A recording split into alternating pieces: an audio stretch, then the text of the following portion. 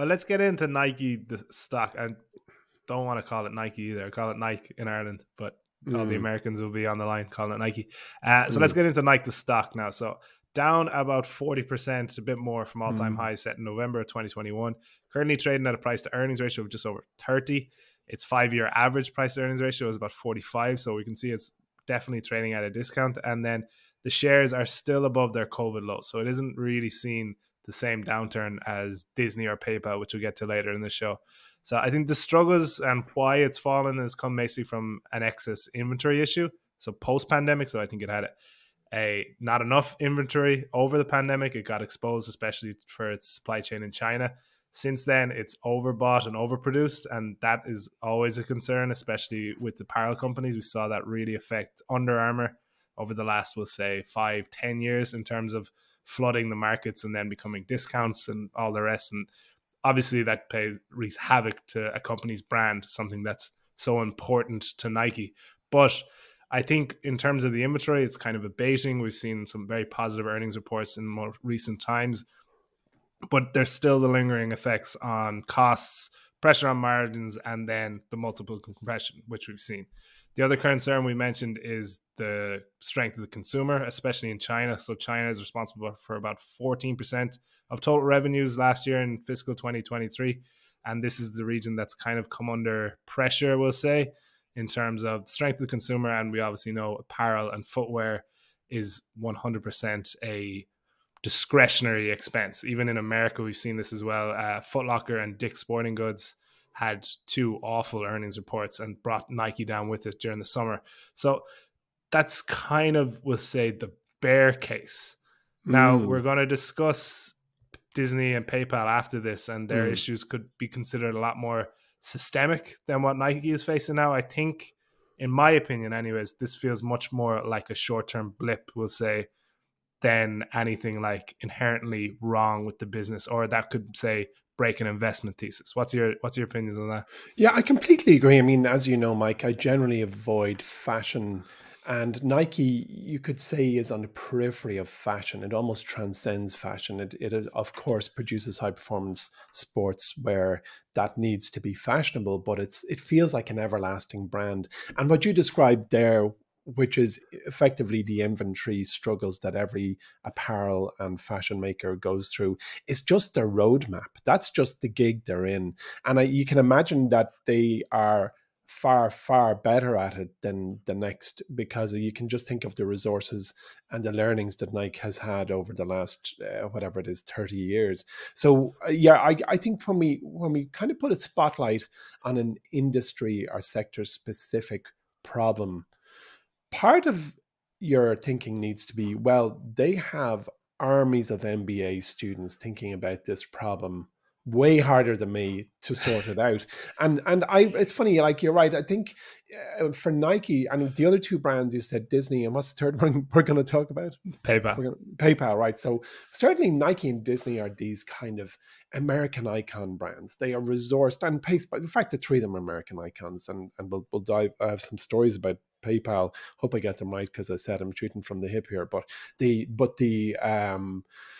are three mega brands in entirely different areas, and I think they are just what you've described there is just oh yeah, another day at the office for Nike. So when you said, as you were describing your inventory problem, the whole story about Under Armour flooded to mind, and it's really, what do they do with excess inventory? Because luxury brands usually destroy excess inventory rather than discount it. And I think that that's not something that you would do in the sports world. It just to me, it doesn't make any sense, because you're not trying to uphold a brand value. But I certainly, my natural inclination is to ignore the ebbs and flows of the inventory story for a business like Nike. Yeah, and just touching on that, like kind of protecting the brand equity, we'll say. So Forbes Mm, calculated Nike's brand equity at, it was around $40 billion.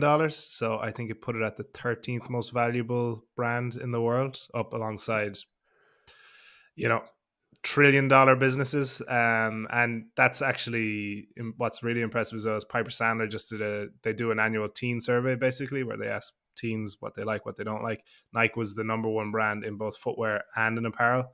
So not only is it Mm. built this massive brand, but it's protecting it as well in terms of the younger generations. It's not slowing down whatsoever.